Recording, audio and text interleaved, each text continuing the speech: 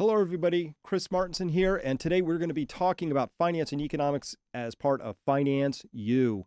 Remember, anything that you see in this video and all resources available at our websites or affiliated websites are not intended as or construed as financial advice. This is for educational purposes. Remember, if you have a financial decision, please consult a financial professional. We are not attorneys, we're not CPAs, we are not financial managers. As well, we do our best to be accurate, and everything we represent is as accurate as we know it to be. Now, let's turn to our program. So that was just sort of a unilateral thing. Biden administration decided let's weaponize the dollar, and they did that. And I think what we're talking about here is really just a consequence of that. And maybe these things were already in motion before, but man, this put a rocket burner on them.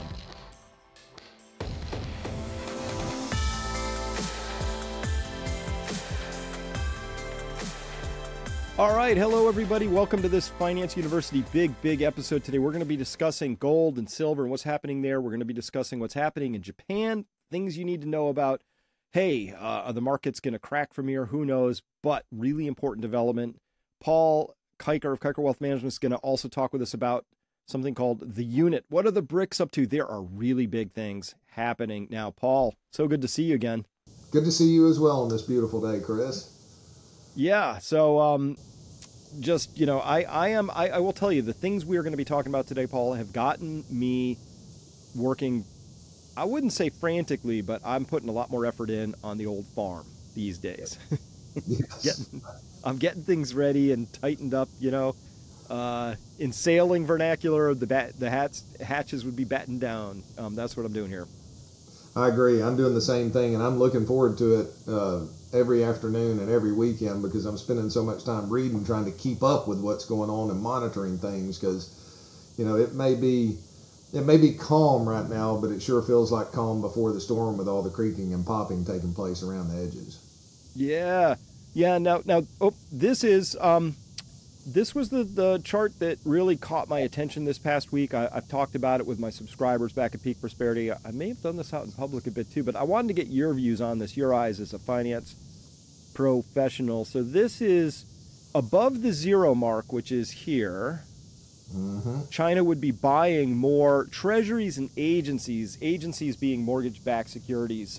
You know, why a foreign government is allowed to buy our mortgages, I'm not clear on that. But anyway, leaving that aside, anything above zero, they're buying more than they're selling. Anything below zero, they're selling more than they're buying. And it caught some attention because here in January, or this first quarter, I guess these are quarterlies. Yeah, this first quarter of 2024, they sold 53 billion net.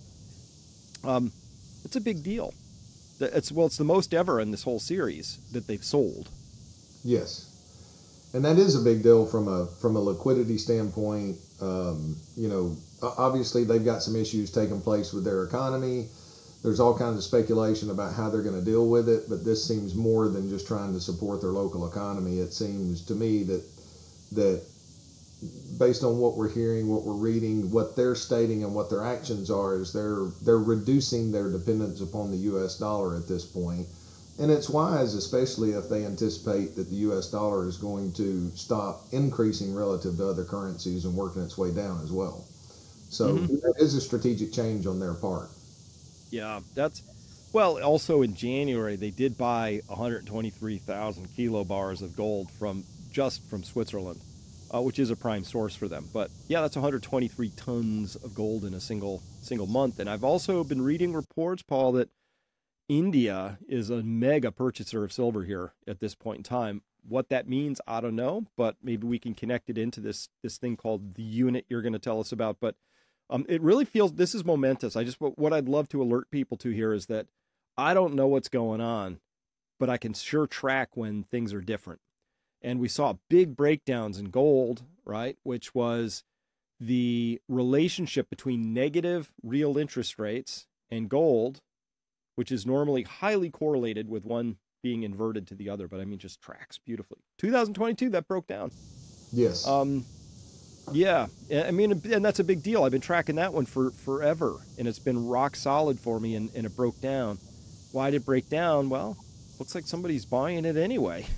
Interest rates be darned.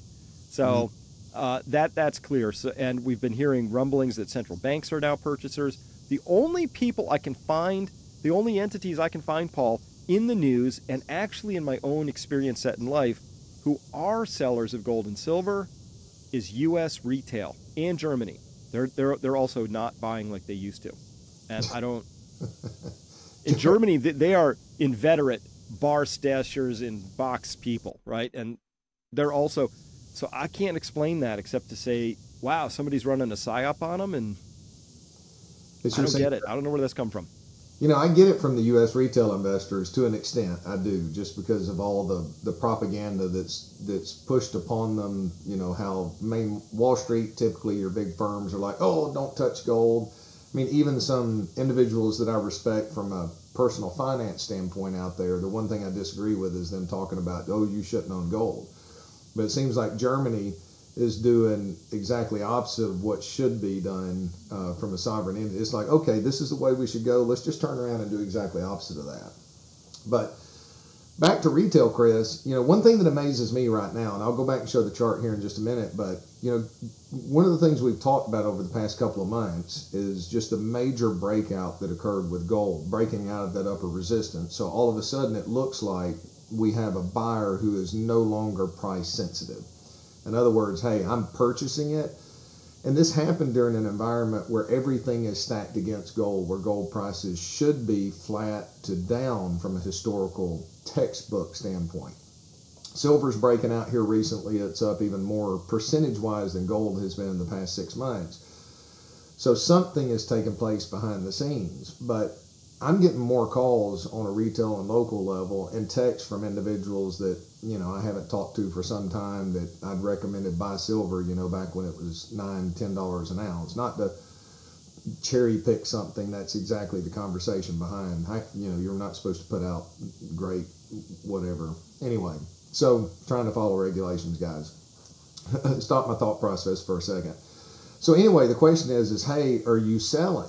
You know, I'm thinking about selling. I'm like, okay, not a recommendation to the listeners out there, but no, if you're selling, I would be interested in buying, because what I'm seeing take place tells me that everything is in place for a bull market in precious metals to start, but retail are sellers across the board, or they're frozen from the standpoint of, hey, you know, it's gone up a lot, maybe I shouldn't purchase it. But when you listen to what's taking place out of India and out of China, they're not hesitating. They're not blinking. Something has changed, especially when you get, you know, China's selling treasuries and agency debt, further de-dollarizing, and then you've got all this news that comes out about the unit, which we'll get to in a moment.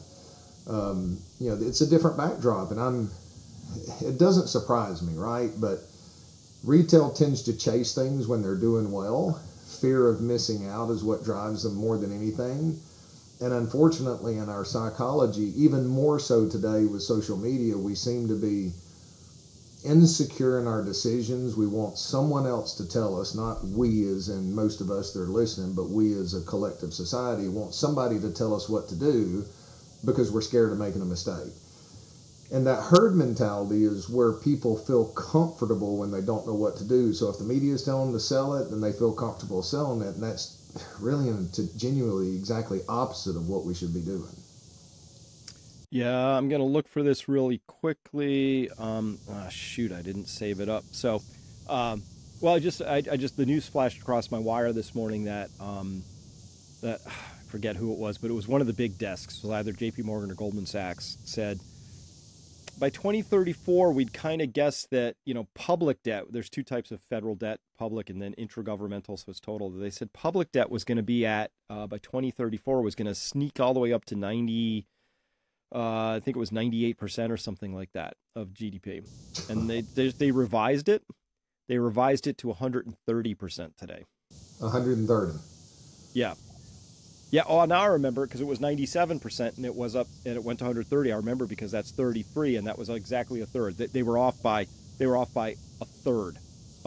It's not often that you can be like, these are pretty easy calculations to run at that level. You know, it's like, hey, what spending is set in stone? Where's it going to go? Where do we think the GDP is going to go? And you just divide one by the other. They were off by 33%, which is kind of a big miss. So either they had the interns running the prior, you know, formulas, or something's really changed of late. And so I think we are clearly, Paul, we're in out of control fiscal expenditures, and I don't see a single person in DC outside of just a couple. You got your Thomas Masseys, and there's a few.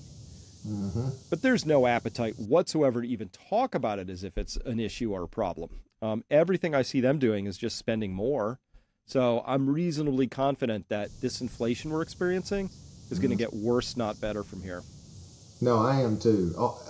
All of the information points to inflation accelerating at some point in the future. We may have a little bit of a dip here in the short run where technically you see a little bit of disinflation in the short run, but I still believe this is like the birth pains. Okay, we've had that first birth pain like occurred in the 1970s. We get a period of reprieve, and then you're going to have the next birth pain, and then it's going to be quicker and quicker and quicker until we either change our behavior and the leadership in our nation, which it seems to me that they can justify anything. Hey, we're going to run the country over the edge of a cliff so that we can stay in power because the other party's terrible. Or the new party's coming in, hey, we don't have anybody fiscally responsible. And I think a lot of it's just our hindsight bias. We've gotten away with this in the past, and we've not had something terrible occur. And so they can't imagine that something terrible is going to occur because, hey, in the past 20 years, we've been fiscally irresponsible. We've kept interest rates artificially low. Yeah, this is just a bump in the road. This will go away. Don't think that's the case now. There's too many things that are taking place on a global scale. And especially with the unit, as we'll talk about that in a little bit, it's accelerating, it seems, in reaction to our weaponization of the dollar and sanctions, because we're in position as a country to do that. It's not the right thing to do, but we're doing that, and it makes the pain of changing to another system easier because the pain of staying the same is basically certain at this point. Well, let's talk about what that, because this has huge implications. I feel for you and your business where you're trying to help manage money for people and for everybody who has wealth, and it shouldn't be this hard. Let me put a judgment out there. Yeah. It shouldn't be like a full-time job just to make sure it doesn't just get taken from you or gets evaporated, or some small group of people in some wood-paneled room called the FOMC makes a decision that suddenly makes you wrong for having thought it through, analyzed it, and figured stuff out carefully, right? So it's kind of that overall manipulation and rigging of the markets really bothers me because it's already hard enough, That makes it like a whole extra layer of difficulty on the situation. Well, it is, and so this is around my 26th year now of being in this industry, and things are moving faster than they've ever moved before. You've got deglobalization taking place. You've got a lot of things that you would never anticipated have happened. And then on top of that, one of the things that's so frustrating to me, and this is why as an advisor and individual in this industry, right now is a time where you can really tell the difference between those who love it. And don't get me wrong, there are people in our industry who love working with people and they want to make a difference, right? They got in this industry because they want to make a difference, but they don't enjoy doing the research, right? They farm that out to someone else. Now, I'm not a research analyst, but I love reading the research and double checking, trust but verify. But on top of that, I cannot explain the level of government regulations that keep coming down on us that are independent in this industry that require us to do paperwork after paperwork after paperwork after paperwork. And we had to do it as a team this morning just covering. I'm like, you've got to be kidding me. We've got more paperwork that we've got to do. And luckily, I've got a team that I can pass that off to, but I don't know if it's a distraction. I don't necessarily believe that it's intentional. It's just trying to shift responsibility off on somebody else. But it does make it tough. But I love it. So when you like something, you fight tooth and nail to get through, and you hope that it gets better in time, but plan for the worst case scenario. So one of the things I want to share with you as a backdrop here is let's just go back and look at that. Look at the breakout that occurred in gold. So I want to reference that here because I do believe this is very important. So what I'm showing on the screen here, if you can see it, Chris, is this is gold. End of day. It's not up yet. Okay. It's coming up soon. There we go. Working its way up slowly. So this is gold. End of day continuous contract. It just makes it easy to track gold. So I've got a lot of lines in here. This is something that I put in to look at. But what I want to point out is this resistance that we had here going back to 2020. And this is a weekly chart. So this is, going back to 2015. So we had a breakout that occurred back in 2019. And I've got highlighted here what's called a bull flag. And then we consolidated for a period of time. And when everything was stacked against the price of gold, not only do we have a breakout, but we have true escape velocity, a sheer vertical move here in the short run. So, that tells us, I kind of scratch my head when that happens. I'm excited because gold is a position that, we have in the portfolios. We believe that people should own it from a long-term insurance standpoint as a part of their portfolio, hoping that it doesn't go up, but as a safety net to make sure that you have it, kind of like fire insurance on your home or property and casualty insurance. But this is a pretty big deal, and even more so that we had a little bit of a correction or continuing to break out, trying to break out to new highs. Now, it could correct over the next couple of weeks, but from a long-term standpoint, this is a pretty big deal. So taking that into consideration, I want to reference... there's a change, right? So we're just trying to get our sense of a change. There's a changing of the guard here. And it's going to become a multipolar world, whether the United States wants it or not. Yes. And unfortunately, the United States has taken the position of wanting to weaponize the dollar to use it for geopolitical and strategic purposes. And that violates a lot of contracts out there, in essence, right? Right. And so that was just sort of a unilateral thing. Biden administration decided, let's weaponize the dollar, and they did that. And I think what we're talking about here is really just a consequence of that. And maybe these things were already in motion before, but man, this put a rocket burner on them. And so their changes are coming fast, and people need to know about them. And most people aren't going to know about them, Paul. They're going to wake up one day, and 3 months later, they'll sort of figure out what happened. But hopefully we're talking here now to people who want to see this coming in advance, because this is really a big deal. It is. Like nothing like this has happened in my lifetime. And I'm not a spring chicken, No. And I think one of the problems that makes it hard for individuals, Chris, and even professionals in the industry, is I remember going back to after the Great Crisis in 2008, Medvedev comes out at the president of Russia at the time and announces a special drawing right currency that would be gold backed. Well, there were many that were calling for the end of the dollar at that time. And quite frankly, when I looked out and I said, okay, this is the path we're heading on, yeah, that's something that is probably going to happen in our lifetime. The problem is we can make quick decisions as individuals in our lives, but these things take quite some time to play out. So the news media comes out and they're like, oh, these doom and gloomers, they're saying the dollar is going to be replaced on the global reserve currency. They trot out all of these experts that say that'll never happen. Because it takes time for that to take place, and slowly and then all at once is the way that it's going to occur. And what concerns me is right now it's starting to accelerate. Now I don't know how quick this unfolds, but we're seeing continued steps and quicker steps in that direction with more coordinated intervention, with lack of buying of U.S. treasuries and government debt, and selling coming out of China. And then you have some of these announcements that take place, and it makes sense. I want to share this one article out of, let me make sure I've got the right one, because I had one that I highlighted to make it a little bit easier, so bear with me. And window, well, there it is. Okay. So this is out of... this is an article out of the India Foundation. Now, this article was September the 2nd of 2023. So you're going back to about a year ago. And what's important about this is, I'm just going to read it as we're highlighted here. It says, for years, the BRICS countries, Brazil, Russia, India, China, and South Africa, have been experimenting with the use of their national currencies in trade and agreements within the group and also with other emerging countries. A process of progressive de-dollarization, so that's the key there, right, of their trade economies is underway. So they're saying here this is underway, involving now other regions of the world like the Shanghai Cooperation Organization, SCO, countries and the nations of Kosar. I'm gonna, butcher that for you guys. So in this context, many Western analysts continue to assert that the BRICS coordination has no future. Wouldn't you agree with that, Chris? When you listen to the media and what Western analysts say, they can't get along.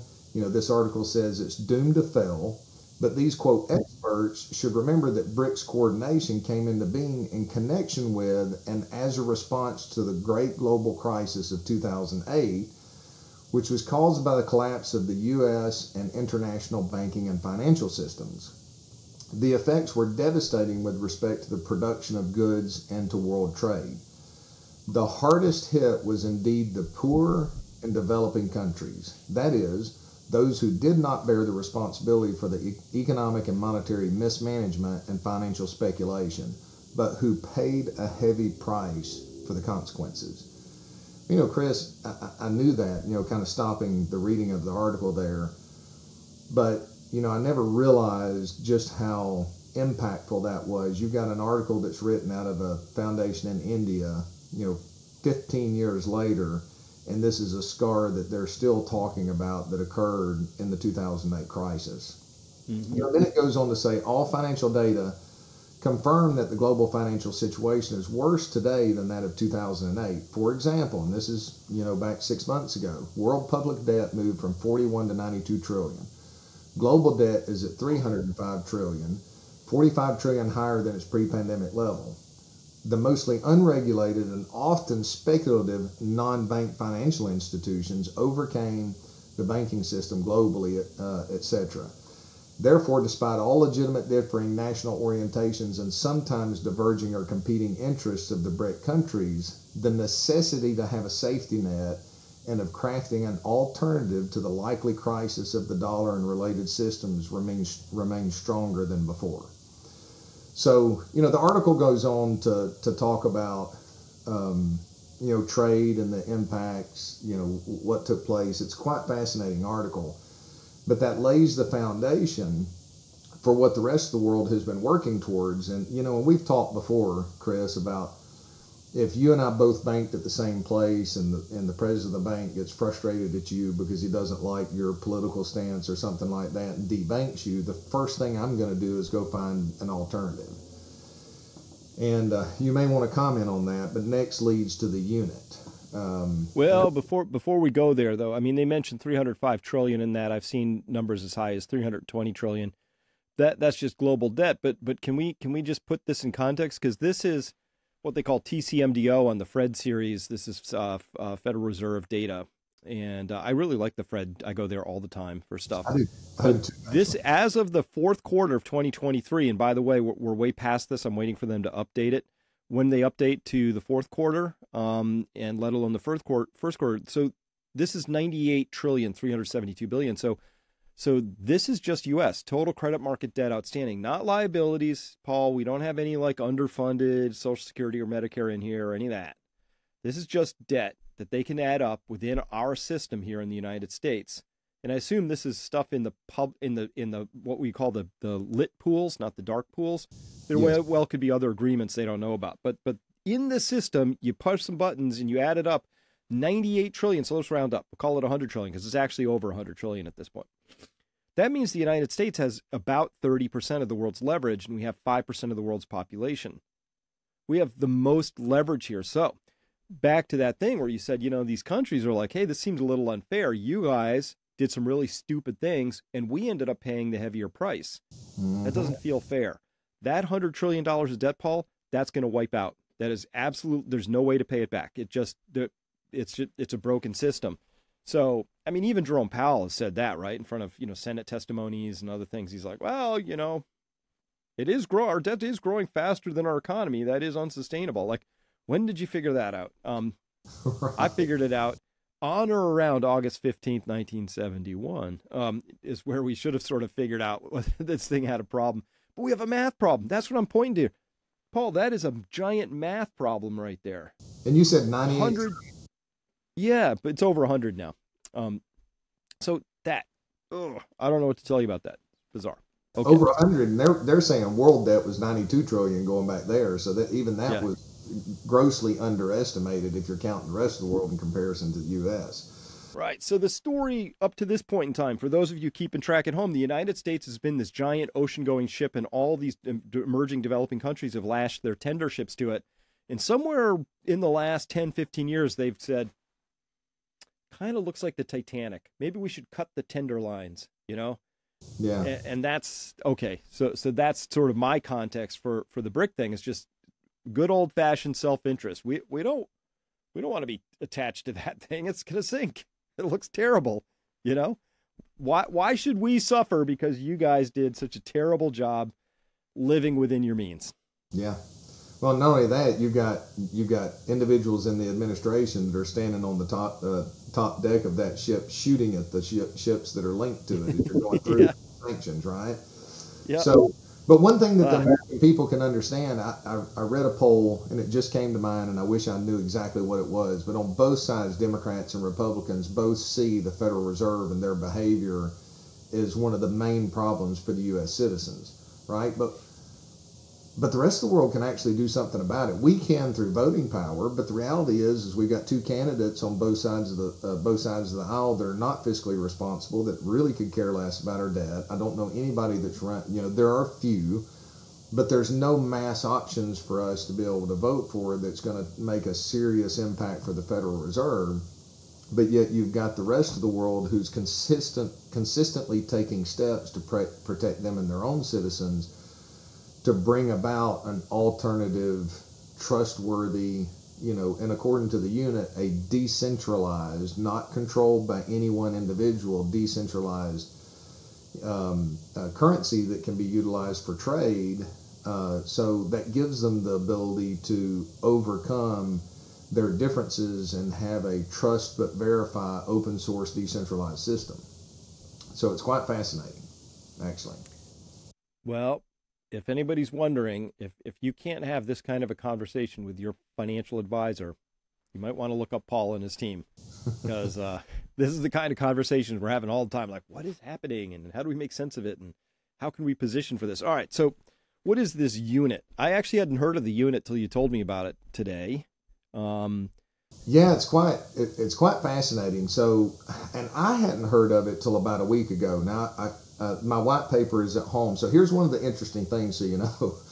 There are three sources. One of them is out of Sputnik, which is a Russian-based website that I can't access through my office because we've got all these lockdowns and restrictions. And at first it said you can't go here because they're going to steal all your identity. So I have an old laptop that I burnt the hard drive on. It has no data that I logged into and kind of read the article.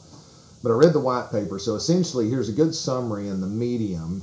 Let me pull this up so I can share with you. Oh, okay. I was just looking for a link to that. Yeah. Yeah. So the Medium. So this is the BRICS. The title is BRICS Nations Introduce New Currency, which is a decentralized monetary ecosystem, quote, the unit, and my camera's in them, anchored in gold. So Anchored in gold. Anchored in gold. So basically, as we get through the article here, without reading the whole thing, because this does a very good job of giving you the strengths and weaknesses, you know, the birth of the unit, the idea of creating a unified currency for the BRICS nations has been brewing for years, going back to that article I read a minute ago.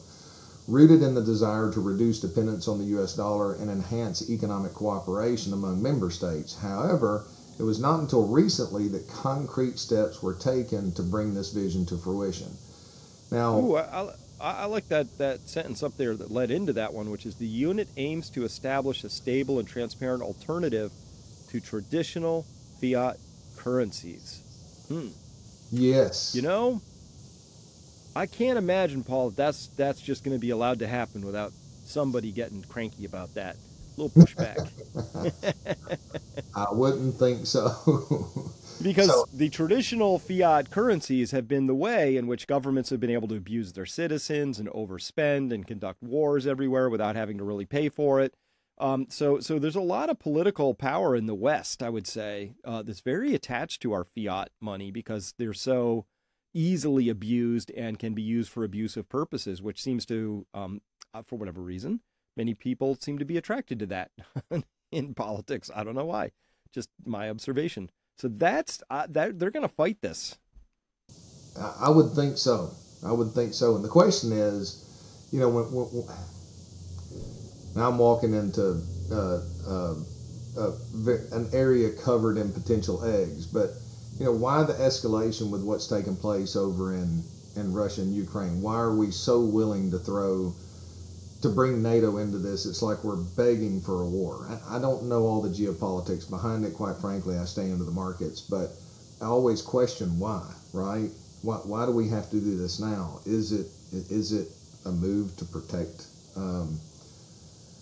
the fiat currency and the power that comes with it? Because quite frankly, that's an unbelievable amount of power that's wielded from our politicians on a global scale at this point, especially since they don't even care about the rule of law anymore. They're just doing whatever they want to do and punishing whoever they want to punish. Yeah. So. Yeah. Well, so this is why this is such an important conversation to have, because what the BRICS have basically said, and so by BRICS, what we're really saying, to be honest about this, because this includes a lot of Africa, the BRICS used to be the BRICS, 5 countries. It's now up to 120 or something, right? Mm-hmm. But that makes it a very cumbersome acronym. So when we're saying BRICS, we're really talking, at last count, I saw just over 120 countries that have said, not notionally, hey, we're interested, we'd like to sign up. When you add them all up, Paul, it's well over 75% of the world's population. So this isn't like a little fringy thing that's kind of happening with a couple of smallish countries. They have the lion's share of the world's purchasing power and economic output at this point in time. So this is one of these like passing of the baton moments, which can be tricky. Let's hope the baton isn't fumbled in some comprehensive way. But I don't see my country, the U.S., really making any significant inroads to thinking about how they would strategically respond to that. Right. Because if you think it through, the United States, people say, oh, we don't export much. We export a lot. We mostly export debt and currency. But man, there's a lot of it out there. So what happens if all that currency that's just floating out there, and right now, because we know with the Panama Papers, Paul, that's parked in offshore accounts in the Caymans, the Guernsey Islands, and it's just out there, and plus there's all the petrodollars and there's all this stuff. If all of those suddenly decide to come home, as they say, what do you do with them? Like I've been thought gaming this out, not because I have this kind of wealth, but I've been imagining, what if I am one of these families who's put a lot of trust in the dollar, and I got $100 million sitting, that's sort of a bogey number for me because I wouldn't know what to do with $1 billion, but $100 million, and you suddenly said, I don't want these sitting in dollars. What do you do? Yeah. Do you buy yen? Do you buy euros? Do you buy euro bonds? Do you buy gold? Do you buy an island? I mean, it's like it turns out, Paul, is where I'm going. Once the big money decides that it doesn't want to be in dollars, it doesn't have that many doorways. There are not that many opportunities. There's not that many places. Little money, like I have, you can scurry around and do some cool things. But big money has got a whole different problem, doesn't it? It has a completely different set of problems. And that's what can change things at the margin. That's what can tip the scales to where the powers that be can't necessarily control. You know, and one of the things that I get concerned about, that I hope that our government doesn't do, if we get into a situation where our currency collapses, okay, what is it? I've heard that 60%, I've never verified this, but, you know, from reputable sources, 60% of all dollars in circulation are outside the United States. Well, what good does it do for you to have those dollars if you're China and you're not going to do business with India or, you know, South Africa or whoever because they don't want those dollars anymore? You're going to have to reinvest those somewhere else, or you're going to have to spend them somewhere else. So if the only place that they're spendable is inside the United States, then you're going to buy everything that you can possibly buy inside the United States, from housing to farmland to production facilities, or invest and build into manufacturing facilities in the United States while those dollars still have relatively strong purchasing power. That's actually what I would do if I was a sovereign entity on the other side, is buy and, you know, turn this into our manufacturing base, because it'll be cheap labor compared to us in the future. And that's not the world that we want to have as U.S. citizens. But as a U.S. citizen, right, it's like, okay, while I have purchasing power and I can buy it, you know, in quantities greater, you know, I can convert to a higher value, you know, if you can, and I'm not making a recommendation, but if your resources are big enough, then it makes sense to buy land in entities that are kind to U.S. investors in ways that you get those assets outside of the U.S. Because if our currency is falling relative to everything else, it's kind of like German citizens, and during their hyperinflation, if they own foreign currencies or assets outside of the country, it maintained its purchasing power relative to what it did at home. And can you imagine, Chris, the housing, how unaffordable housing is right now? If our government leaders don't do something ahead of time, and our children and our individuals and even our own are trying to compete against buying real estate, for example, in relation to major foreign players that are having to shed their dollars. And I don't know that that's going to be the case, because in a hyperinflationary event, even real estate's going to struggle to an extent. But that just sets up that environment where it's going to be ridiculously miserable for U.S. citizens. Yeah, it could get hard. And, it's really hard to take offshore money and convert it into local real estate. It's slow. Mm-hmm. It's cumbersome. And you may not want to do that anyway, because, as we've been talking about, because, we have the webinar coming up on June 15th, which you're going to be at, and a bunch of other experts. We're talking about this thing called the Great Taking, which is really just revealing these legal shenanigans, which have tilted the deck, in favor of some players and maybe against others. We've got to talk about it, and it's complicated, all this and that. But, everything you're telling me, Paul, reminds me that, capital goes where it's treated best. And so for a long time, the United States has been there because we had rule of law. We had a fair-ish legal system that you could trust, right? And we had capital markets that were more or less free and fair. Maybe not totally, but pretty good, all things considered. And those three pillars have been just absolutely, I'm astonished at how quickly those are being knocked out. So here's a conversation I have with people all the time now. Hey, I don't think I want to stay in the United States anymore. Mm-hmm. And these are citizens, right? Mm-hmm. So why would a foreign person looking from the outside in say, yeah, I'm going there. I'm not going to El Salvador, where they respect things and they have freedom and they're all about privacy and, having a low crime environment, or Paraguay, or you pick it, right? Mm-hmm.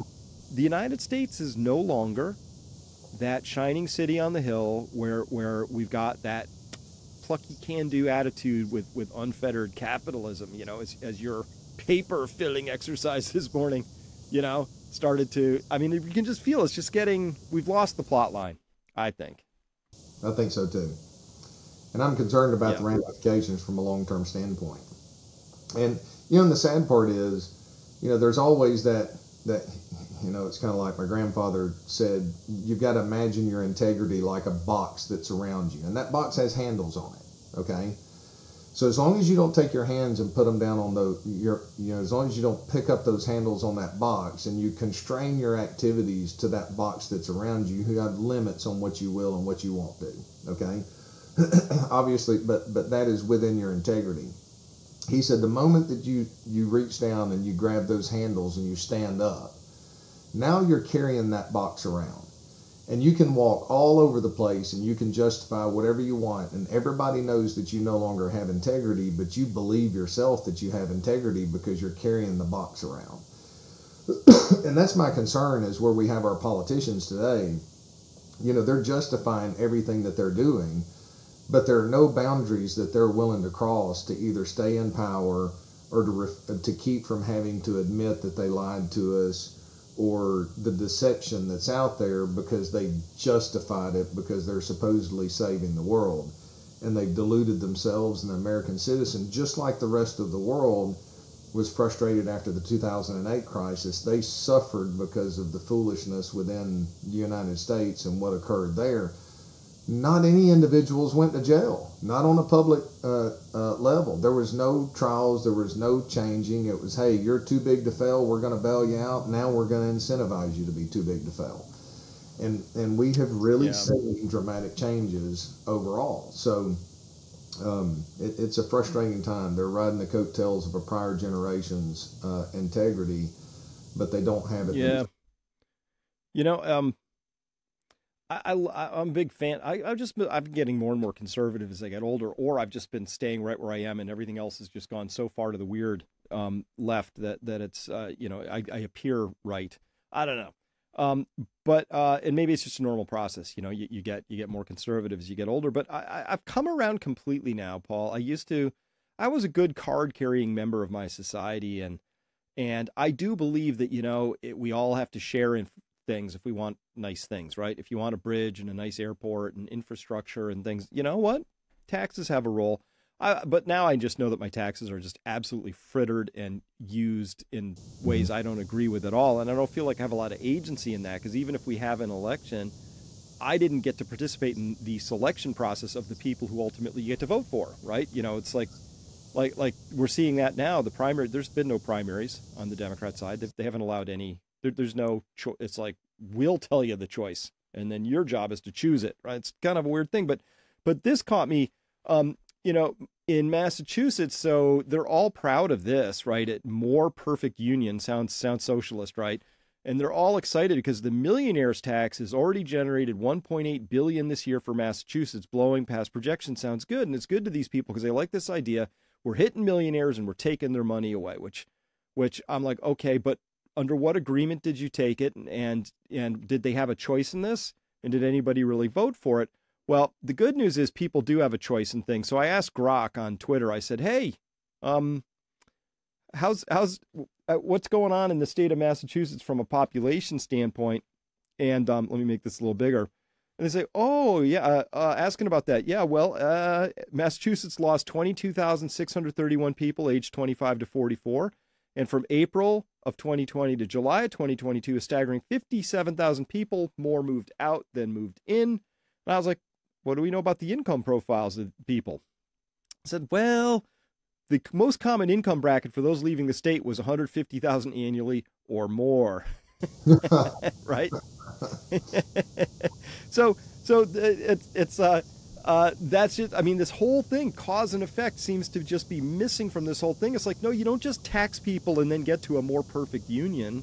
No. You tax people and they don't like it and they leave, unless you have an open, transparent, and fair process for that. And we're all bought into it and we agree we're doing good things with it.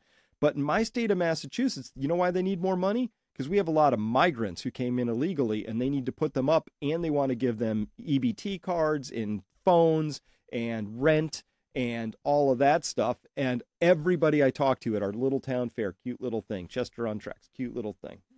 Everybody I talked to was horrified by this. Now, I didn't find a single person. I talked to somebody with green hair. Not a single person was like, "Oh yeah, I support this. Good plan." Yeah. So they don't even care. No, they don't seem to even care, and that is ridiculously concerning. And that kind of leads me back here to pick up that unit again, because we actually kind of just in conversation laid the backdrop here. So let me pull this up. Well, this is important because when you lose trust, it's almost impossible. You never quite get it back. What you're telling me is that in 2008, they felt abused by the whole thing. Then the United States did some other things which did not rebuild trust, including seizing Russia's sovereign reserves, proving they weren't really reserves or sovereign. And so this is all a reaction to this. But let's imagine, Paul, that people now in the United States finally wake up and go, "Oh, this is bad. We shouldn't. Yeah, let's repair this." I don't even know what we can do at this point. So I think this is a done deal. It's on the way, and we need to tell people about it because this is going to be a big change to everything. Yes, I believe this is, if it rolls out in 2025 like some are speculating, this is a game changer. This is the morning after, I think. This is the point where something changed, and the next day is a completely different world that you live in. The question is how immediate are the consequences going to be, but everything has changed. So, and I'm glad you pointed that out, anchored in gold, it aims to establish a stable and transparent alternative to fiat currencies.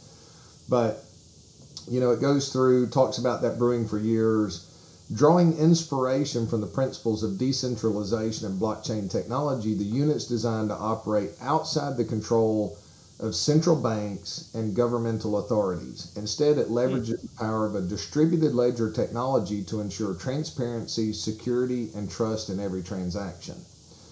So, according anchoring the unit in gold I'll highlight that, serves as a strategic move to instill confidence and stability in the new currency. Gold has long been revered as a store of value, immune to the fluctuations of fiat currencies and geopolitical uncertainties.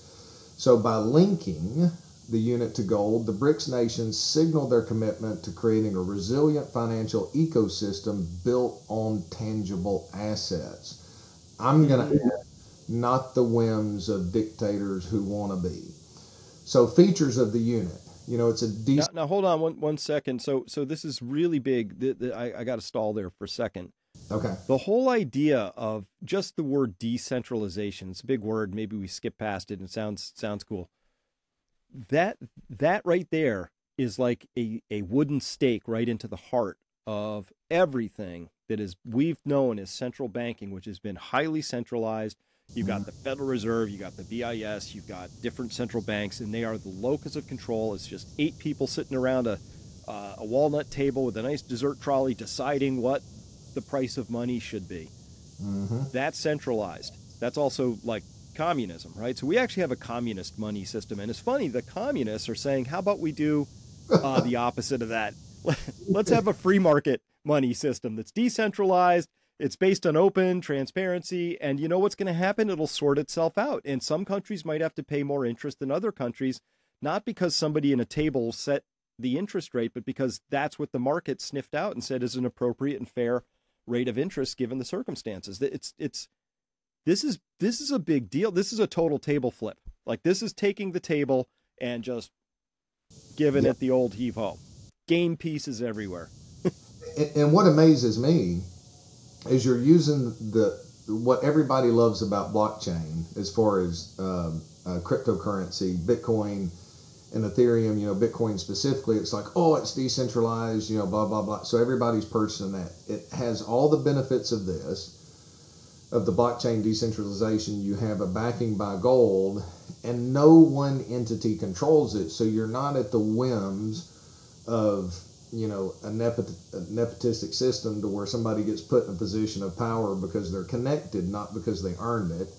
And that arrogance leads them to just burn the rest of the world down. So yeah, absolutely, you're right. And we're far better together in that decentralized network than we are with, a few individuals that have a feedback loop within themselves and pat themselves on the back while they're burning Rome down. So let me share here. Y'all, everybody listening, I'm still learning how to efficiently share. I'm scared to death I'm going to hang up on us while I start sharing something. Yeah. Slow down just a minute. Okay, so features of the unit: decentralization, huge. Gold backing, which is huge. Big. Each unit's going to be backed by a specific amount of gold, providing intrinsic value and stability. This gold reserve is audited regularly to maintain transparency and trust. How you like that, Chris? Audited regularly. Well, US, you can join our unit, but we're going to have to get inside Fort Knox and drill some samples and count some bars, which the United States has been avoiding doing since 1974. Which, again, Paul, I'm the simple guy. If you won't let me look at something, I'm pretty sure there's a reason for that. That's exactly right. That's why the Federal Reserve doesn't want to be audited either. Exactly. Borderless transactions, so with the unit, cross-border transactions are seamless and cost-effective, bypassing the complexities of the traditional banking system. And that's a big deal, because the bankers, control everything and take a clip of all money that we as U.S. citizens send overseas. So my uncle, when his daughter was killed in a car wreck many years ago, took some funds from that and what people contributed and has built churches in Africa. And during the pandemic, it was nearly impossible to send money over there to help them make ends meet in the interim period because of all the gates you had to go through, all of the international and all of the funds. One individual sent funds over there and 20% was gone. So borderless transactions in a decentralized unit that's cost and effective, that gets the bankers out of the way too. And then here's another part that I like about it. And this is pretty fascinating, because Ethereum I look at more so, And for those of you out there who really know this, don't hold it against me, but I mean, I don't know this inside and out, but what's attractive about Ethereum is the smart contract capability that I read a long time ago that they're wanting to work for it. But the unit ecosystem utilizes smart contracts to automate and enforce agreements, reducing the need for manual intervention and streamlining processes. So, Chris, now all of a sudden, you and I have an agreement. We sign that piece of paper. You've got a smart contract that's going to enforce it without somebody being able to weasel their way out of it. So it doesn't matter how connected you are to the local political system. You can't get somebody to bail you out if this is a decentralized smart contract system. So the benefits of the unit, as the article goes on to talk about, is stability. The gold-backed nature of the unit mitigates the volatility inherent in fiat currencies, offering a stable store of value for investors and consumers alike. Sovereignty. By creating their own decentralized currency, the BRICS nations assert their sovereignty and independence from the influence of global financial institutions. So, guess what? And this is an answer to a country that has their assets seized, in this sovereignty and decentralization. Economic empowerment. The unit facilitates greater financial inclusion and empowerment, particularly in developing economies within the BRICS blocks, and diversification. Investors can diversify their portfolios by allocating funds to the unit. Now, Chris, this was the thing when I talked to you about it. I didn't know if you could, but it looks like investors are going to be able to allocate parts of their portfolio to the unit, reducing exposure to the risks associated with traditional currencies and markets. And, the article goes on to talk about challenges and outlook, and, while it holds promise, its success hinges on overcoming several challenges, adoption and acceptance. But with the collective resolve of the BRICS nations and advancements in blockchain technology, the unit has the potential to revolutionize the global monetary system. As the world watches with anticipation, one thing is certain: the unit represents a bold step towards a more equitable and decentralized financial future. All right, so I had to back up because I've heard the term a lot, and I suddenly realized I wouldn't be able to define it. So I asked Grok what a smart contract is, and it says here, a smart contract is like a digital vending machine, but instead of dispensing snacks, it executes the terms of a contract without the need for a middleman. It's a self-enforcing agreement that lives on a blockchain where the terms are written in code, automatically executed when certain conditions are met. So imagine a world where you don't need lawyers or notaries to make sure everyone sticks to the deal. That's what a smart contract can do. So that's pretty cool. So you might say, hey, I agree to buy 3 tons of copper from you. You agree to ship it. We have this smart contract. The funds are already there in the chain, ready to go. And then when that happens, when it's fully executed, you don't need, that would be great. Bankers are going to hate this. Here's something I know about the whole banking, studying history. They fight dirty when they feel like their privilege and power is being undermined. Right. So I could see a lot of people not being happy about this inside the halls of the Western, hegemony of banking and finance. Well, and think about how a smart contract could work for an owner of a rental property. Okay, so instead of the political jurisdiction or whatever judge you've got, I mean, the reality is if you have a contract with somebody to rent your property and they don't pay it, okay, then they should be evicted from that property. They're basically squatting. So imagine if you have a smart contract that's laid out and says, okay, you're automatically enforced. If you're not paying that rent, you don't have all this political pressure in there. What is you signed it, you didn't fulfill your agreement, you're out. Or you purchase a car, right, and you don't make your payment. The article that I read theorized a world in the future where you have, cars that can drive themselves, smart cars. And the argument was this guy leaves Georgia as an example, quits his job, quits paying his bills, goes to California, and the car speaks to him and says, hey, you have not paid whatever financial institution for your car for 90 days now. Get everything out, because as soon as you close the doors, I'm going to drive it back to the lending institution, and you don't have to have somebody repossess the car. So smart contracts remove that conflict of interest and the political influence in a legal system that seems to be weaponized for political influence more so than the actual rule of law. You know what I would like to see? I would like to see a smart contract where a congressman running for the office has to encode how they're going to vote on a smart contract. And then if they don't, they lose their seat. Yeah. All done. Right? Yeah. No, I could see how that could bring greater trust to the system. That would be great, you know? Well, how nice would it be if you had a smart contract that says, okay, you're going to be a congressman, you're going to be a senator, and you're going to sign this contract that says that let's just say artificial intelligence as an example is going to monitor all of your checking accounts, your donations, and everything. And if you get a donation from somebody that you pass a bill for, you're immediately removed from office, or it's immediately disclosed to the public. So, I mean, I'm going way down a rabbit hole, but there's fascinating applications that could be taking place. But, that would be something that all the parties know what they're going into, and then you have a decentralized automatic implementation of that contract. I mean, that's a game changer. I mean, that's a game changer on a global scale, and I don't see why even the U.S. would want to be involved in that, or at least try to move to get ahead of it and introduce something better. But that doesn't seem to be the case right now. It seems to be that they're sticking their head in the sand and going, we are strong and powerful, we can do anything we want, and they won't do this. It's kind of like the abusive boyfriend or husband that says, oh, she'll never leave me, and then the day comes that she actually leaves because she's surrounded by people that finally helped her to see the light at the end of the tunnel and get out of that terrible situation. Horrible analogy came to mind.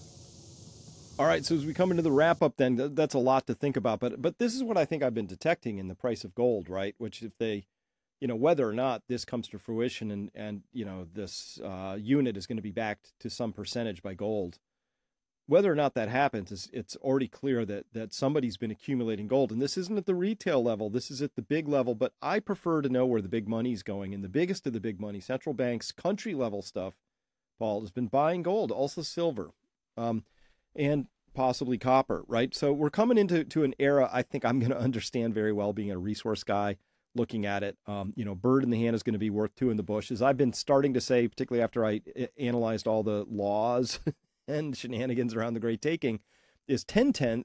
Possession is now 10/10 of the law, and it comes down to a single word: control. Do you actually control what you think you control? Mm-hmm. And if you do, then you have some things you can exercise around that. But most people don't know that they have precious little actual control anymore. So here's a simple example. We all seen the videos of the Australian guy making a hoot out of going down and trying to ask his bank for his money, right? Those are hilarious. They're hilarious, right? And he gives these some of them are not, PG rated kind of excuses, right? Over the transom just to make fun out of it. But the point that's under that humor is that his money isn't his money. He has somebody on the other side saying, I'm going to have to ask you some questions, and I have the right, if not the obligation and power, to deny you access to your money. Well, that's not your money then. Right. That's right. It's not. You have a gatekeeper that you have to please before you can get access to it. Well, and I just happen to think about that gold price, Chris, because I love currency trading. Now, this has been something that I've not been able to do since about 2013. But I had currency trading in place when the dollar was declining, then all of a sudden things changed. And there are some strategies, right, that have to sit on the shelf for 10 or 12 or 15 years, and then you pull them out, dust them off, update them just a little bit, plug them in, and they work. So I keep up with these things, and I hadn't heard about the unit. But, my question is they've been working towards this, we know, since the crisis in 2008. They've been open, they've been public about it. Did they finally figure out the pieces and they got together and said, oh, this is it? And then they got more aggressive on the gold purchases. I don't know. That's pure speculation. But something caused them to change. And when I look at this is the most reasonable introduction of any alternative on the global scale that I have seen that could please all parties involved. Well, with the exception of the U.S. and Europe. But it could please the largest majority of the world's population, which you said, BRICS represents 70% at this point? That's more than majority, right? 51% can turn the tide. Yep. Speaking of currencies, we're going to close out on this. I just want to alert people to this because I said I would. This is the Japanese yen. Don't let the green color fool you. Up means the Japanese yen is getting weaker compared to the dollar. It's currently at 156. Call that zero point 0.7 to the dollar. And just to put this in context, we can go all the way back to the year 2001, and you can see it hasn't been this weak since, well, we got to go all the way back to 1998 to get into this zone of weakness. But also it's the pace of change. And so you see it's been really weakening hard. And they've had a couple of moments where they've tried to intervene in here. Let's go to, I think we have to go about to a 1 month, 3 month might be able to show it better. So you see here, the yen was really weakening all the way out towards that 160 mark. This doesn't show it, but it touched it intraday, actually in the overnight. And then this is a $50 billion, reported $50 billion intervention by the Bank of Japan to buy yen and drive its price back up. Believe it or not, down is up. And this apparently was allegedly another $50 billion intervention thereabouts. But if you put my crosshair on where it currently is, Paul, that was a pretty expensive $100 billion. Didn't buy them much. Basically shaved those little tops off up there. That's all that happened. So Japan's having trouble controlling the price of its money.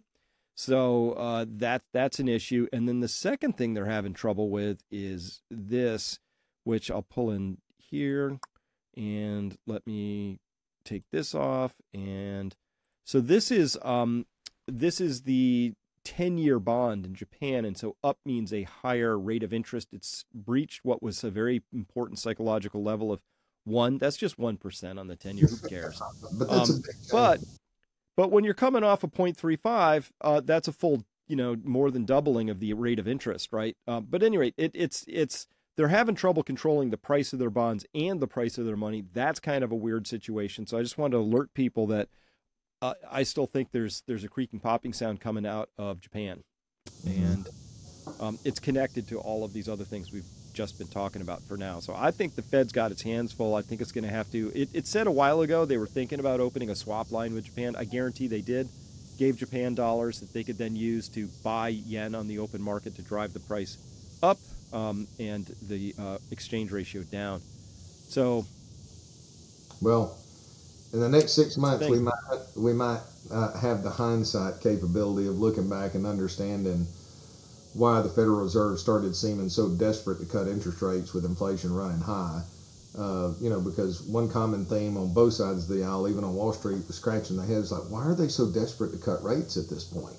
So we might know 6 months from now. Yeah, okay. So we'll close on the last thing then, which is speaking about why are they so desperate to cut rates. Let's look at this really quick. This is financial conditions index here. And so this is a summation of all the things, but basically as this white line is going higher, financial conditions are getting easier. And you can see the COVID stress way down here. Financial conditions went all the way down to a stunning nearly -7 on this scale, but 0 is kind of like neutral. Anything above 0 means financial conditions are easy, and that means you get things like stocks going up in price, and you can get more house deals done, all that. But financial conditions, the Fed, why would you need to cut rates, which is another way of easing, when we've been just nothing but easing since basically all of 2024 so far. We're 6 months in, and it's been nothing but easier the whole way. Why would you need to make that even easier than that? Nobody's explained like what that would do for us, besides maybe get more animal spirits into certain financial markets and get more speculation and maybe blow some more bubbles. But I mean, yeah, that's the only thing that makes sense for me. I haven't been able to find anybody that's been able to explain that either. It just doesn't make sense. If you're wanting to pull inflation out of the system, you should tighten financial conditions. You shouldn't make them as loose as they were at the peak of the pandemic, when you just had money sloshing around communities in our nation like an overflowing, like a hot tub in the back of a pickup truck driving down the road, splashing money out everywhere. Yeah, it sounds like a Southern reference, but I like it. Hot tub in the back of a pickup. Hot tub in the back of a pickup truck before, and it's stamped in my memory. I'll still laugh about it years ahead. Well, but you're right here. So that's an important point, I guess, that we should make here, which you did, which is that this level, this dotted line, it is as easy as they made it here in the context of post-COVID as easy as it was, it's that easy right now. That's where we are. So why would you cut more right now? Well, you would do that, Paul, if you're desperate, I guess, if you're scared of something, but you wouldn't cut. That cut won't be a sign of strength. Like, oh, things are good enough to survive a cut. So up clown world. People, I need you to get yourselves protected. Plant a garden. Make sure you've got some gold and silver, some other means of protecting your wealth. Take a good, hard look at where your portfolio is. Understand where you do or do not have control. We'll help you sort a lot of that out in our webinar coming up. Paul, you're going to be there. And everybody, if you are not 100% sure that your financial advisor speaks this language, please set up a time with Paul. Go to peakfinancialinvesting.com. Simple form there. Fill it out. Conforms with all the regulations. It's a very regulated environment. So that it is. And the one thing that I want to leave out there, Chris, is don't let this calm in the markets right now and all of this effort to keep the markets up into the election. And who knows, maybe it's, maybe I'm being pessimistic and looking at that, but based on everything that we're seeing under the surface, don't let this make you be complacent. Okay. If you're willing to ride through a 50% decline, if that's what occurs in the next 12 or 24 months, then good for you. Make sure you stay the course, understand the strengths and weaknesses of your approach. Don't get into a position where you're making emotional decisions, because that is you can't make repetitive decisions from a long-term standpoint if you're doing it emotionally. You've got to have a strategy in place, understand the strengths and weaknesses, what it can do, what it can't do, make sure that applies to your situation, shores up the weaknesses of you being successful, and then implement it. Perfection is not going to happen in the period of time that we're walking into it, but you don't have to be perfect. Michael Jordan wasn't perfect in his end of the game shots, but he kept taking them, and he won more often than not because he had the courage to take them, because he was focused. So you've got to have that in your investment strategy. If you've got somebody that's helping you do that, good for you. They're far and few between. If not, give us a call, kick our tires. We may not be appropriate, but hopefully we'll make a positive impact on your life for the time that we spend together. Well, very good. Well, Paul, thanks so much for your time today. We'll see you back next week. Everybody else, see you at either Peak Prosperity or give Paul a call. All right. Bye for now. Bye, Chris.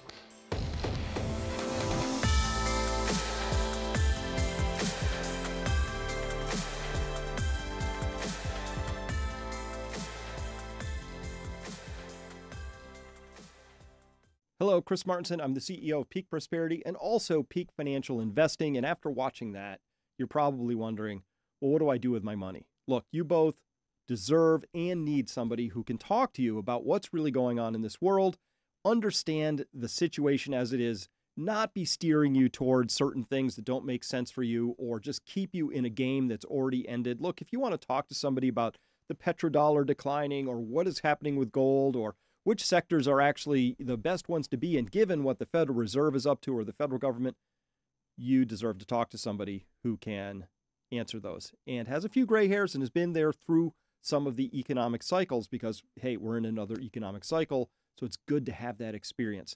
Fortunately, at Peak Financial Investing, what we do is we go out and we scour and we look for the very best firms out there who satisfy one thing above all else. They've got great experience coupled to great customer service. So if you want to come by peakfinancialinvesting.com, there's a very simple form you can fill out, just a few fields. You hit send. What happens is an email gets triggered out. It goes to an endorsed firm of ours. You will get an email back. You can then set up a phone call for a 30 to 45 minute free, no obligation, no pressure call to find out if this firm is a good fit for you, and to find out if you're a good fit for the firm. It has to go both ways. And if all that matches up, this will be one of the best things that could happen to you this year. So please come by peakfinancialinvesting.com. Very simple process. We would love to help you if we can. Thanks very much.